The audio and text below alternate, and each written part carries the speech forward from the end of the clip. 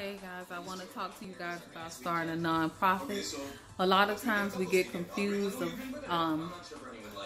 thinking that when you start your nonprofit that you're automatically going to make money, you're automatically going to get these grants magically, but it takes time. And people also think that once you start your nonprofit and you get your 501c3 that automatically opens those doors for those grants.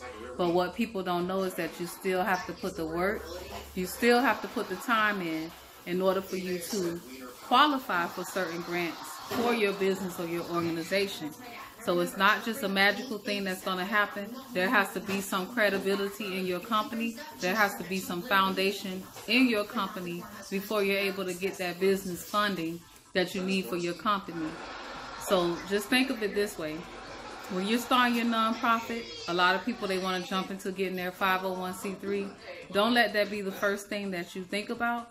Let the first thing that you think about be building a solid foundation for your business, building a structure, building a plan, structuring your business in a professional way that when you do apply for that 501c3, that it's easy and you're able to get that tax credit with no problem, because you are showing the credibility for your business or your company, and you're showing the track record, basically.